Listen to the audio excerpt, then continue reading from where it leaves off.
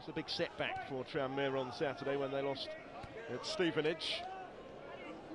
Closed the gap in that race for survival, and that's a hesitant touch which has led in Will Grigg here, and Owen von William saves with his legs, and this time it's cleared off the line when he was beaten by the follow-up attempt.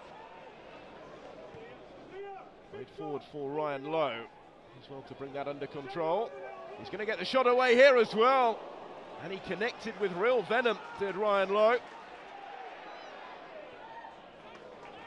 Attack with menace again here. Clayton Donaldson off the post. Certainly seeing plenty of the possession for the home team right now. Here they come again with a ball played through for Will Grigg. Von Williams gets down to make another save. That's for Grigg. Support out wide from Judge as well. He pings the cross in for Donaldson. Getting closer. Good cross in, it's another good save from Von Williams, who has been kept particularly busy tonight. Will actually stay in play here for Ryan Lowe. Good ball in, oh, and it's just a shade wide.